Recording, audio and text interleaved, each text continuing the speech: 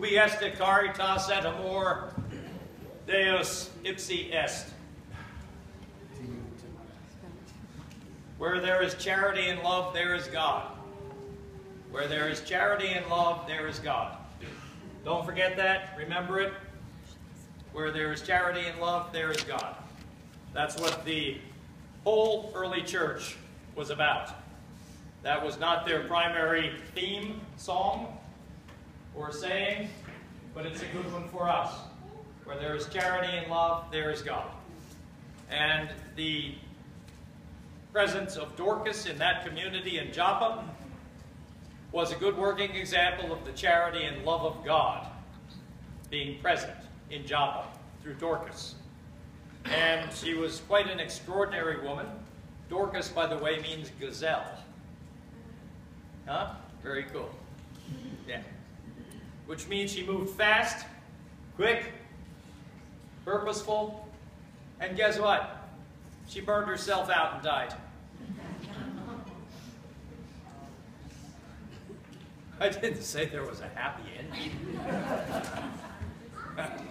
What I'm saying is, she practiced the charity and love and the presence of God, but she did it in such a way that she just burnt herself out and died.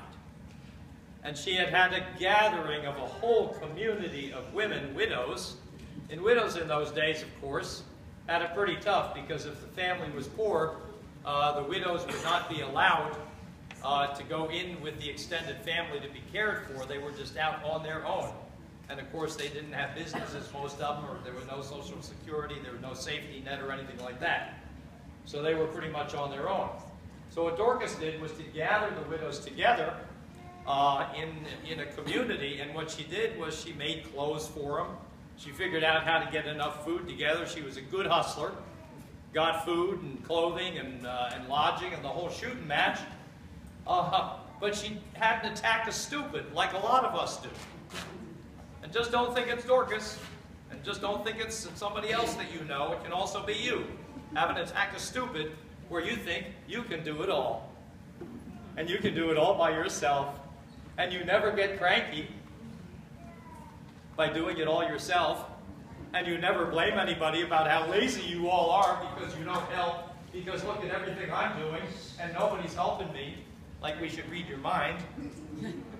Well, that's what Dorcas was doing. And she died. So the widows, of course, were totally out of sorts. What are they supposed to do now? Because Dorcas had not taught them to do a thing. She had not passed on any of her skills. And she died. So they called on Peter, who was a couple days away, who was in the area, and he came over, and he shipped everybody out of the room, and he said the kind of prayer that you would say over somebody who has died. Lord, take care of this servant of yours. I love her, I love him. Please love him the same way in this life as in the next life. And let him be a good angel and be a good visitor and a good prayer for all of us who are here on earth. And so that's what he prayed, but guess what? The Lord said, you're right, Peter. She is a good person, and she did not finish her task on earth. And so he brought her back to life through the prayers of Peter and also the sadness and the prayers of the women. Didn't happen often, doesn't happen very often at all in church history, as you know. A couple of times, significant circumstances, and this was in the earliest years of the church, in which these kinds of impacts really meant something. So, Dorcas gets up. She goes back to about her business of being the head of that group, but she gets smart. She realizes the reason she died was she was not very bright about how she was handling things. It says that she was a caring kind of person, right? In the text itself. She was a caring woman, compassionate woman. She knew how to make clothes. She knew how to hustle for food. She knew how to find lodging for everybody. She gathered her community in the name of Jesus. But what she hadn't done was to pass on any of the knowledge that she had acquired and hadn't passed it on. She had not identified any of those widows and their skills and abilities. You see where I'm going with this? So that when she died, it all died with her. And the community collapsed. And that is why God brought her back to the living. So that he would buy her and that community time to become the kind of good news community of faith that is necessary in every time and in every place. It is the kind of community in which she taught those women how to sew so that it was good enough that they could sell it and open up a business. And then they could rent lodgings. And then they could buy more product to make more stuff so that they could have a business going, so that those women actually had value and worth and purpose and meaning, and they were then not on the margins of society looking like, oh, you poor baby, you're so broken down, you need so much help. Let me give you $5 so you can go to McDonald's, okay? And I feel good about me. And she'll feel good about her for a meal. But precisely what has been accomplished. Over the longer haul, not very much. That's why God raised up Dorcas to become a teacher and an educator of living life. And she mentored those women into becoming business women and intelligent business women. She identified those who were capable of being good seamstresses for good quality product, and she identified women who were capable of doing other things in a different way so that she was able to expand the market and expand the income and expand the lodgings and also give worth and value to widows who otherwise would have been out on the street barely surviving at all. So God did a wonderful thing and didn't do it just because he thought Dorcas was a terrific person. He did it because she was going to be a useful person, because she was not a slow learner. Remember her nickname, right? The Gazelle. Learn quick. And there was a... well, it depends on how you take a look at this stuff, actually. I don't know how many of you, I got called out on this at the early service, by the way, and rightly so, because I said, every one of you, as a Christian with faith, should be able to look at anybody at any time and see the presence and the person of Christ in them. And everybody just about at the early service, most people just looked and agreed. A couple of people said, "Are you crazy?" And one person in particular said, "I have no clue what you mean." So, then there was an example that somebody said. A guy, his blood pressure was so high the other day, came over to the house, and his blood pressure was so high that he was bleeding from the nose. He couldn't get it stopped. Because his sister was really, really upset, and he was upset about her being very upset. And so I said, "What did you do?" "Well, I helped to stop the bleeding, and I calmed him down." And I said, "Well, what Christ did you see there?" "What do you mean, what Christ did I see there? I didn't see any Christ there." I said, "Yes, you did. You saw the suffering Christ, the one who bleeds. That's what you saw. And you responded to the suffering of Christ in that person by calming the person down, bringing the blood pressure down, and also stopping the bleeding. And that is precisely what your call is at all times and a place and occasions with people. You are to seek out the Christ in them. Now that may be the Christ of hope, it may be the Christ of prayer, it may be the Christ of suffering, It may be the Christ of the future. It may be the Christ of truth. It may be the Christ of beauty. It will be a gift of some sort that you will see and find in the other person, and that will be the face that Christ presents to you. And that is precisely how Dorcas, given her second chance, responded with her life. She looked at those women in a very, very different fashion. Instead of needy, dependent, and oh my God, poor things. She saw them as capable, competent, and hopeful, and useful in society. And if you're going to see the face of Christ in those women, you can certainly do that, because Christ also was very useful in his own ministry, in his life. He was a healer, for one thing, was he not? He was an excellent and outstanding teacher, for another thing. And he was also one who was able to bring groups of people together so that they could communicate in a variety of ways. Now, what that means is that there's not a single person you will ever meet in your lifetime that doesn't present the face of God, the face of Christ to you.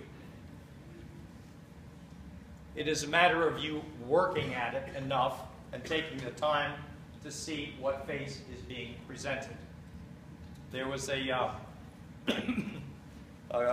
guy who was out hunting with a friend of his, and they were out there, and the bird dog, after they shot the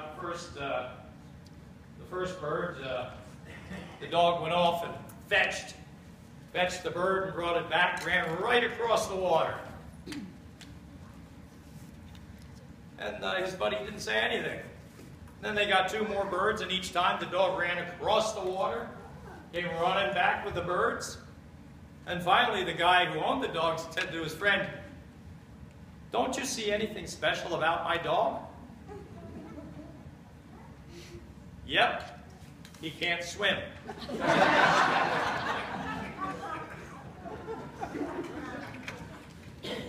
Yeah, that's missing the face of Christ, okay? Yeah. And that is pretty much a good metaphor for us. We're busy. We're not expecting to see his presence in our daily lives. We're not expecting to see his presence in the face of other people. And yet that is precisely the calling to which we have been called, to find the Christ. And if you're doing that wimpy Christ, I will just have to throttle you all. You do not think of Christ as the guy who's coming up with long blonde hair and blue eyes, doesn't wear glasses because he has perfect eyesight too, who's going to come and be nice and sweet to you. You know from your own study he was not always a sweetie pie. He talked hard and truthfully to people. He taught when it was time to teach. He healed when it was time to heal. He prophesied about people's bad behavior and how it was going to lead them to hell when it was called upon. And he fed people when they were hungry, and then sent them home to live their lives. There are many faces of Christ, and those are the ways in which you need, as a Christian, to look at other people, to find the face that is being presented now. My wife had me watch a movie, and I'm especially sensitive now, called, yeah, just now for the moment, yeah, called City of Joy, with Patrick Swayze. What can I tell you? Go ahead, sigh now. Oh, I know. Oh, he's just so hot.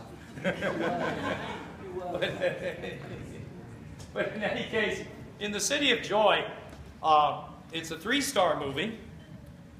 And Patrick Swayze plays an American dentist named Max, who's doing an internship in India for part of his training. And he doesn't understand why the nurse, who is from Ireland, has finished her training and has stayed there in that community in India. He just can't process that.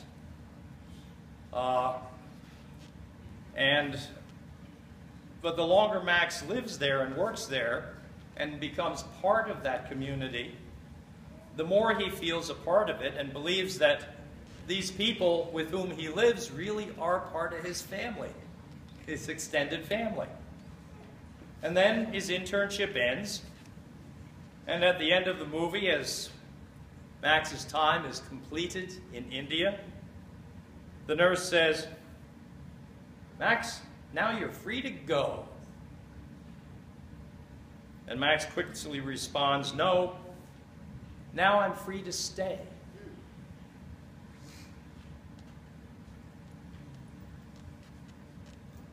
You see, he found the face of Christ and was making response to it. And he was able to mature beyond the poverty